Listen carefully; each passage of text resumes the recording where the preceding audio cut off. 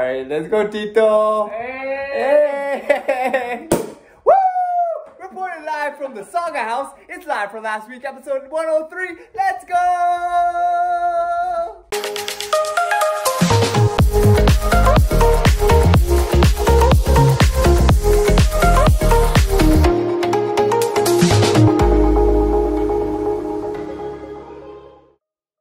Welcome, my fellow JayWalkers, to another episode of Live From Last Week. Hope last week has served you well. Just a quick shameless plug before we go on. Want you guys to like and share this video and subscribe to the channel.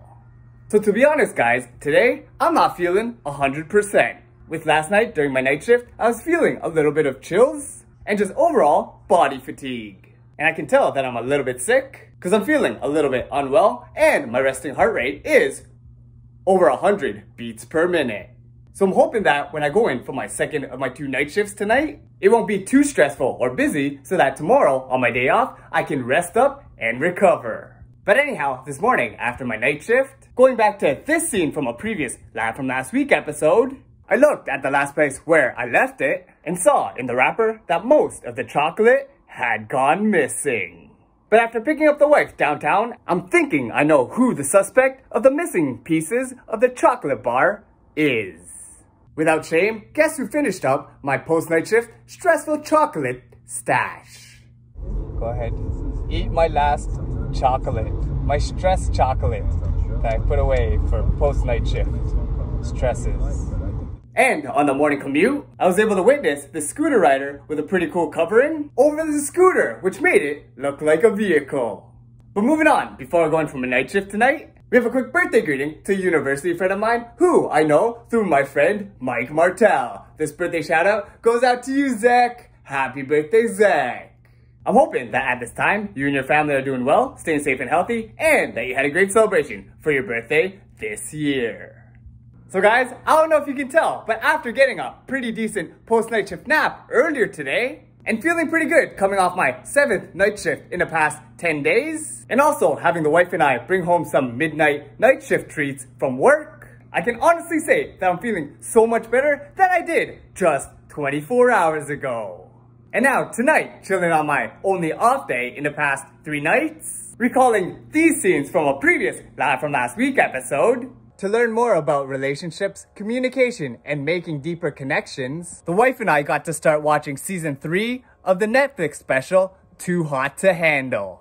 The wife and I had decided to spend all night tonight binge watching one of our favorite Netflix series, the one, the only, season 4 of Too Hot to Handle. And after spending the past several hours binge watching the first 6 episodes of this season, this is what appeared on the TV screen while watching Netflix. What? What? You have to wait? 4, 1, 2, 3, 4, 5. Oh, there. 14. What? So it's not done yet. Episode 6 is... Episode 6, December 14. 7, December 14. 8, December 14. 9, December 14. 10, December 14. When is December 14? When is December 14? Which just means we have to painstakingly wait until next week to finish up watching this very addictive series. What the heck? What a cliffhanger. I gotta wait for a week from now to watch the remainder of this series? You know, honestly, this season has been the best season of Too Hot for Handle that I can remember. But I have to wait at least 1 more week. Oh man, so good. After getting less than 5 hours of sleep last night and waking up at 7 a.m., I couldn't get back to sleep, so I decided to be productive. I started by doing some scrub laundry, throwing out and saying goodbye to the wife's old shoes that I got her years ago, took out all the recycling and garbage that's left here in the condo, and going back downstairs to the jam-packed locker, right to the very back of it. Before resetting my locker to how it was, I found my beloved Christmas tree back there, brought it back up to the condo unit, taking my tree out of the prepackaged packaging, and set it up to get the condo in the festive holiday spirit. And while setting it up, I saw this very suspicious pigeon trying to look at us from outside our window. Anyways, the wife and I started watching this new Netflix series special for the rest of the day called Harry and Meghan. Before I go in tonight for an overtime shift, my 8th shift in a span of 11 nights. But before I commute to work, I have a quick birthday greeting to a former YSIG friend of mine. This birthday shout out goes out to you, Samantha. Happy birthday, Sam. I'm hoping that you and your family at this time are doing well, staying safe and healthy, and that you had a great celebration for your birthday this year. So last night before my shift, I dropped off the wife to attend her work party wearing this spectacular outfit for the evening. Then, coming off my overtime shift this morning, remembering this scene from when the Mini's dashboard said that it had no more gas left in the tank. This is what happens when the Mini's gas gauge hits the number 0. Well, I relived that exact same moment while coming off the DVP earlier, literally watching all the values of my gas tank go down one by one by one, actively and eventually running out of gas. But luckily for me, I was able to pull into a local gas station where I saw the lowest gas prices that I've seen in months, when I decided to look across the street and saw that there were even more cheaper gas prices over there. So I headed over to that Esso gas station, and since the prices were so low, I decided to fill up on the most expensive gas they had there. The good old 93 octane Supreme Plus gas. Then, after filling up on only 66 bucks on this luxurious gas, I found out the real reason why the gas was so cheap. This morning, Esso had a 10 cents off per liter gas promotion, and I, on a totally empty tank of gas, was just in the right place at the right time. But moving on, after catching a couple of World Cup games on my laptop earlier this week, when I got home, guess who, instead of taking their post-night shift nap, decided to stay up and catch some World Cup quarterfinal game action, watching Brazil take on Croatia in a very exciting match. Ah! Yo, this game is crazy! Crazy! Woo! Penalty. Penalty kicks. And after Croatia came up with the upset over Brazil and advanced on penalty kicks, still off no sleep, this is what I was thinking. I already stayed up for one, might as well stay up for the other. Wow. He is truly a magician. Look at this. Look at this. Fake in. Dribbles the ball. Cuts it right through with a through ball. His teammate finishes it. Boom. What a goal. Ooh, potential free kick by Messi.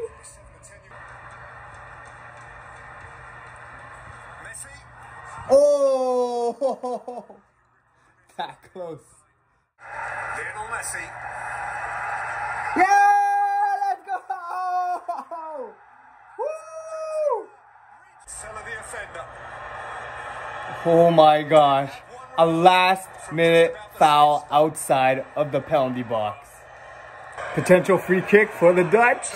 Could this be a last-minute goal?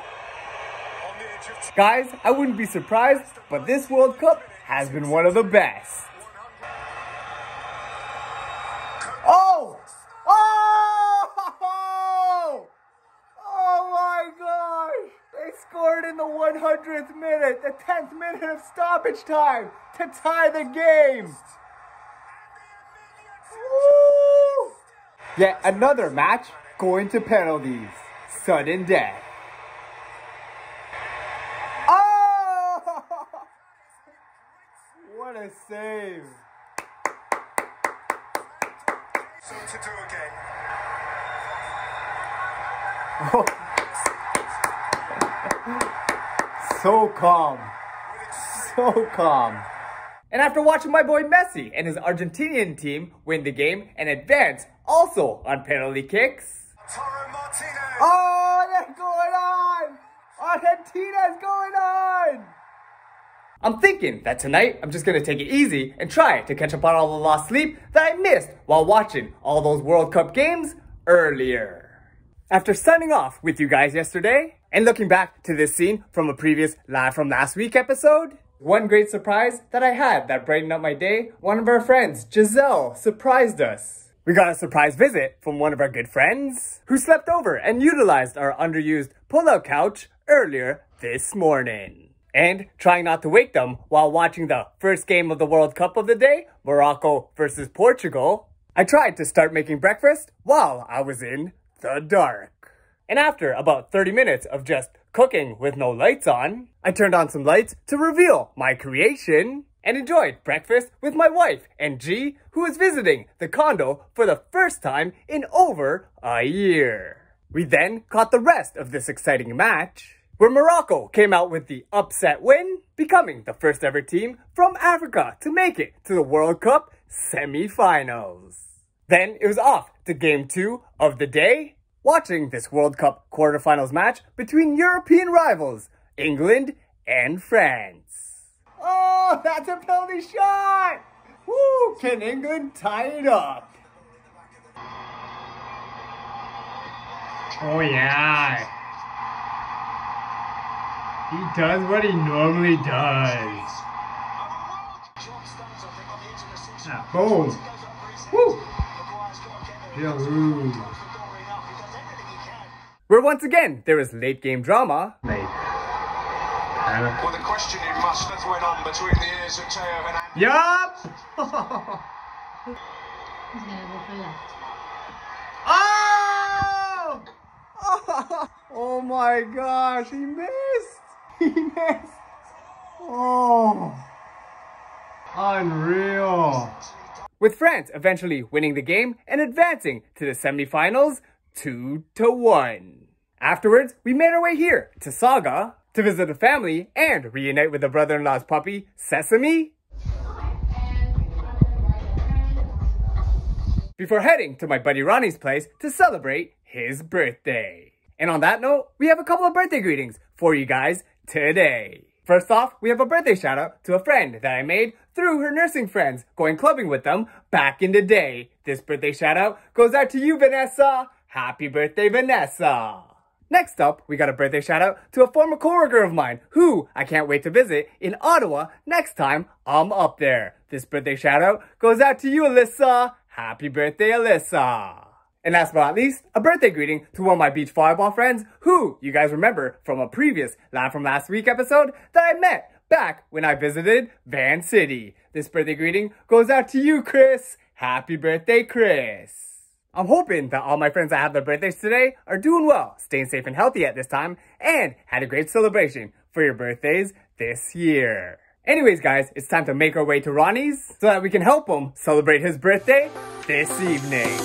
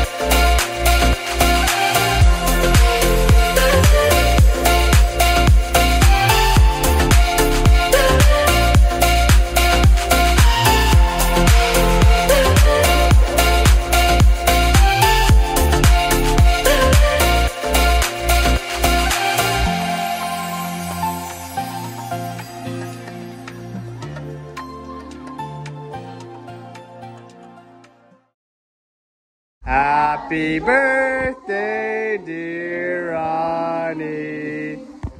Happy birthday to you. Woo! Blow it out. Blow it out. So after a fun time at Ronnie's last night, where we were able to see Manny Pacquiao return in an exhibition boxing match, today, while there was a nice little snowfall in Saga, I took the day to rest up before going in for one random night shift tonight. And before I go to work, I have a quick birthday greeting to one of my FSAT friends back in the day. This birthday shout out goes out to you, Pauline. Happy birthday, Pauline. And we've also got a birthday greeting to a fellow Habs fan out there, a former high school friend of mine, Aaron. Happy birthday, Chandler. I'm hoping that all my friends that have their birthdays today are doing well, staying safe and healthy at this time, and had a great celebration for your birthdays this year. But yeah, guys, off to work, and I'll just catch you guys again tomorrow. So this morning, after getting off my night shift and driving back here to Saga, then having a post-night shift nap of less than 3 hours, I saw on Facebook through my Manong Marby that my Manong Ed had a reading of a book that he recently published called Nero Needs a Friend. A childhood book that I recently have put on my Christmas wish list. So once again, I just want to congratulate my Manong Ed for publishing his first ever childhood book. Anyways, on to more celebrations. We got a couple of birthday greetings for you guys this evening. With the first birthday shout out going out to a friend that I made while I was working at BVG. This birthday shout out goes out to you, Danny. Happy birthday, Danny. We also got a birthday shout out to one of my high school friends back at HT. This birthday shout out goes out to you, Tamburo. Happy birthday, Anthony. Next up, a birthday greeting to a friend that I bought BTS headphones for and who has made a cameo in a Live From Last Week episode in the past. This birthday shout out goes out to you, Jasmine. Happy birthday, Jasmine. And last but not least, a birthday greeting to a university friend who I traveled to Europe with and who I celebrated his birthday with earlier this weekend. This birthday greeting goes out to you, Ronnie. Happy birthday, Ronnie. I'm hoping that all my friends that have their birthdays today are doing well, staying safe and healthy at this time, and had a great celebration for your birthdays this year.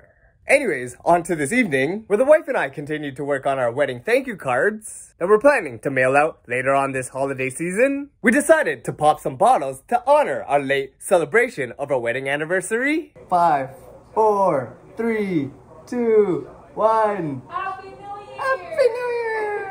Woo! Cheersing to this great occasion with the in-laws. Cheers! I also got my Tito to pop some bottles too. Hey! Woo! And proceeded on to write more thank you wedding cards. The wife and I then decided to break out the top layer of our wedding cake in a tradition to celebrate our first year wedding anniversary. Woo-hoo-hoo. Woo-hoo-hoo. Yup, still got it. And while having videos of our wedding cake cutting ceremony in the background, the wife and I cut that exact same wedding cake in the present time and tried tasting that wedding cake, reenacting the same ceremony that we had on our wedding day. Happy 1 year. Is it chocolate? That one's really good.